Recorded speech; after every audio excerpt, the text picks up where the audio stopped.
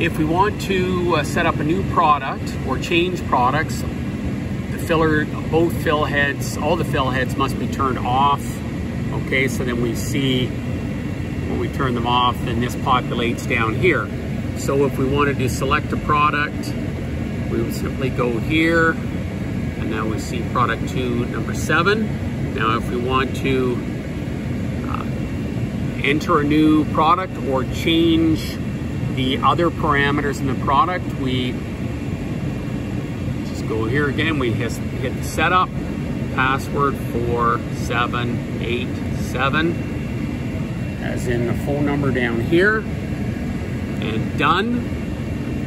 Okay, now we can do product setup, scale 1. Now you have to tell it for which product, so let's do the 18. That might take a couple of presses, and enter.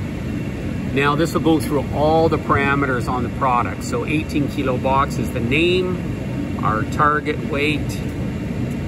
This is the amount of product that it'll fill during the slow fill mode. So in other words, when the weight in the hopper reaches 10 kilos, it'll kick down to slow. This is the free fall. So again, it shuts off at target minus free fall. This is the gate value, so that the gravity feed gate will open 40% during fast, 25% during slow. For a vibratory scale, this is the vibrator speed. So again, we could set it probably at 50% for fast and 50% for slow would be fine. There's the slow vibrator speed. Start delay, this is the time to let the weigh hopper doors close before it starts to feed. This could probably be down at 0.2. This is the dump time, 1.5 seconds.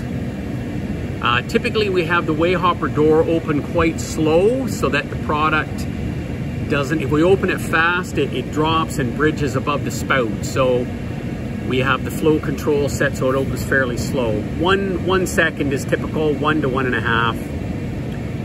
Auto free fall, so this is, when this is turned on, it will check the actual weight to the target and then adjust the free fall.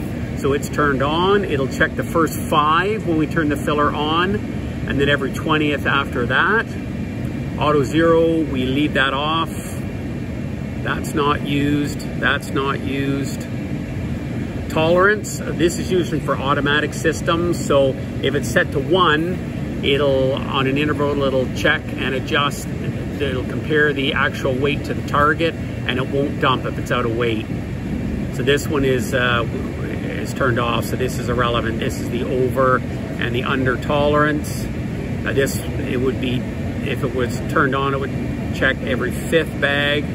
Multi-dump, that's where you can dump more than one hopper into one bag. That's off. The dump value, multi-dump cycles, not used.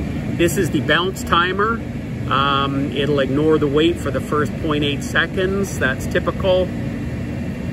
And then these filters, we just leave them where they are from the factory. 2, 3. I think this is the idle one. We bumped it up from 5 to 7 just so the display didn't jump around. And then the rest of it we don't use.